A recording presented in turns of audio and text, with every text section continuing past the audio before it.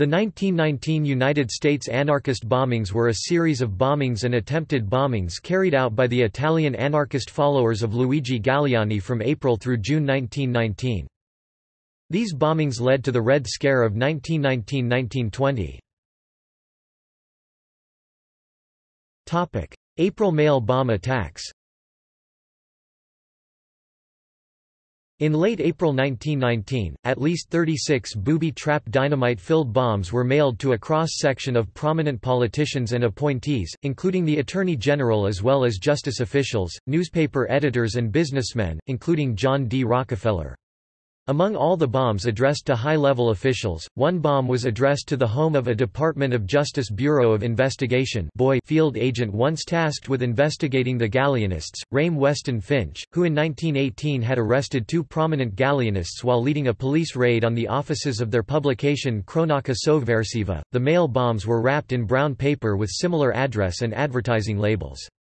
Inside, wrapped in bright green paper and stamped, "Gimbel Brothers Novelty Samples," was a cardboard box containing a 6-inch by 3-inch block of hollowed wood about 1 inch in thickness, packed with a stick of dynamite. A small vial of sulfuric acid was fastened to the wood block, along with 3 fulminate of mercury blasting caps. Opening one end of the box, the end marked "Open," released a coil spring that caused the acid to drip from its vial onto the blasting caps. The acid ate through the caps, igniting them and detonating the dynamite. The Gallianists intended their bombs to be delivered on May Day. Since 1890 and the Second International, May 1 had been celebrated as the International Day of Communist, Anarchist and Socialist Revolutionary Solidarity. Seattle Mayor Ole Hanson, who had recently attained national prominence for opposing a general strike in Seattle, received one of the mailed package bombs, but it was opened by William Langer, a member of his office staff. Langer opened the wrong end of the box and the bottle of acid dropped onto a table without detonation. He took the bomb to the local police, who notified the post office and other police agencies. On April 29, Georgia Senator Thomas W. Hardwick, who had co-sponsored the Anti-Radical Immigration Act of 1918, received a similarly disguised bomb. It blew off the hands of his housekeeper when she attempted to open the package. The senator's wife was also injured in the blast, which severely burned her face and neck, and a piece of shrapnel cut her lip and loosened several of her teeth. News reports of the Hardwick bomb described its distinctive packaging, and an alert post office employee in New York connected this to 16 similar packages which he had set aside a few days earlier for insufficient postage. Another 12 bombs were eventually recovered before reaching their intended targets. The addressees were the following. June bombings. On the evening of June 2, 1919, the Gallianists managed to detonate 8 large bombs nearly simultaneously in 8 cities.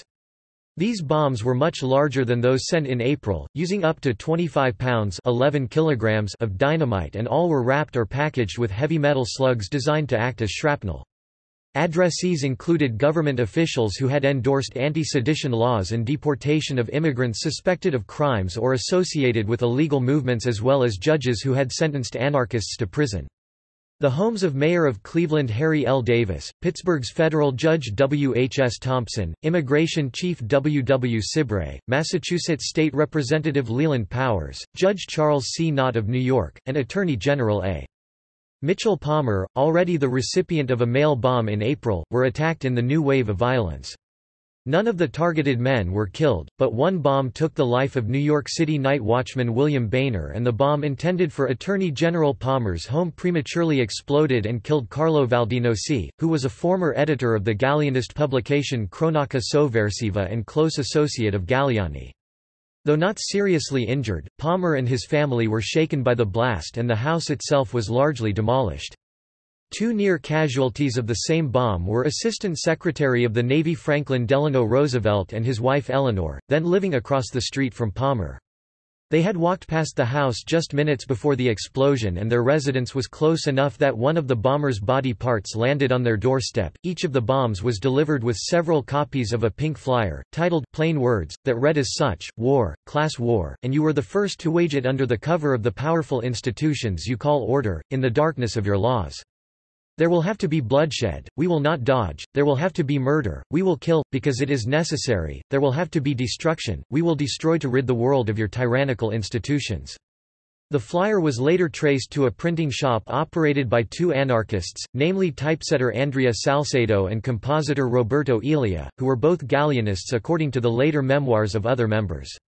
Salcedo committed suicide and Elia refused an offer to cancel deportation proceedings if he would testify about his role in the Galleanist organization.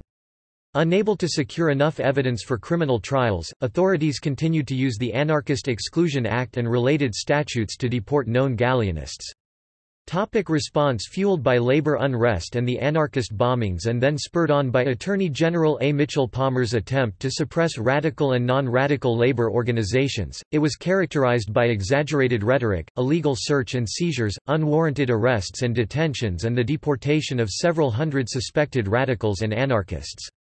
Palmer, twice targeted by anarchist bombs, organized the nationwide series of police actions known as the Palmer Raids in November 1919 and January 1920. Under suspicion of violating the Espionage Act, the Sedition Act and/or the Immigration Act of 1918, approximately 10,000 people were arrested, of which 3,500 were held in detention. Of those held in detention, 556 resident aliens were eventually deported. Media and popular culture. The bombings were dramatized in the 2012 film No God, No Master.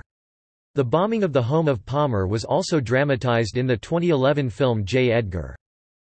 See also 1914 Lexington Avenue explosion, 1916 Preparedness Day bombing, 1917 Milwaukee Police Department bombing, Espionage Act of 1917, 1919, 1920 Palmer Raids, 1920 Wall Street bombing, 1970 San Francisco Police Department Park Station bombing, 1970 Greenwich Village townhouse explosion. Anarchism and violence. Propaganda of the deed. Ted Kaczynski, anarcho-primitivist called the Unabomber, involved in a series of similar bombings. Notes.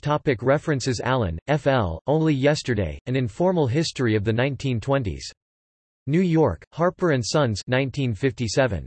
Avrich, Paul, Professor, Sacco and Vanzetti, The Anarchist Background, Princeton, N.J., Princeton University Press 1991, ISBN 0-691-02604-1. Avrich, Paul, Professor, Anarchist Voices, An Oral History of Anarchism in America, Princeton, Princeton University Press 1996. McCormick, Charles H. Hopeless Cases, The Hunt for the Red Scare Terrorist Bombers, University Press of America 2005, ISBN 0-7618-3133-9, ISBN 978-0-7618-3133-4. Neville, J. F., 20th Century Cause Celebre, Sacco, Vanzetti, and the Press, 1920–1927. Westport, Kahn, Prager 2004.